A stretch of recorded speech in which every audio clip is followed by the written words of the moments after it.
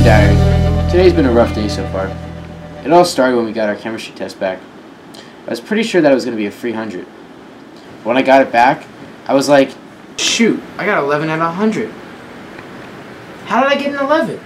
He was just like, bro, that's a 1.1. That's not an 11. You failed horrendously. So then I'm just like, what the heck, man? I mean, I'm actually kind of smart. I don't know, maybe you're just kind of dumb. So after that debacle, I decided that I needed a pick-me-up. So I went to the vending machine for a snack. But on my way there, I found this crazy-looking hat. It was pretty cool. So I put it on. But then this dude came out of nowhere and he's like, what you steal my hat for? So then I go, I didn't know it was your hat, man. Sorry. Yo, give it back. I didn't like his tone, so I decided to keep his hat. And then ran off to find an empty room to sit in.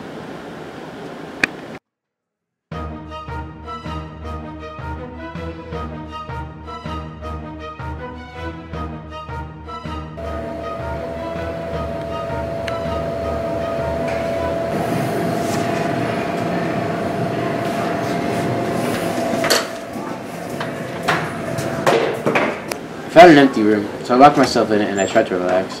Fine. What better way to relax than write in my diary? And that's how I ended up here, with you.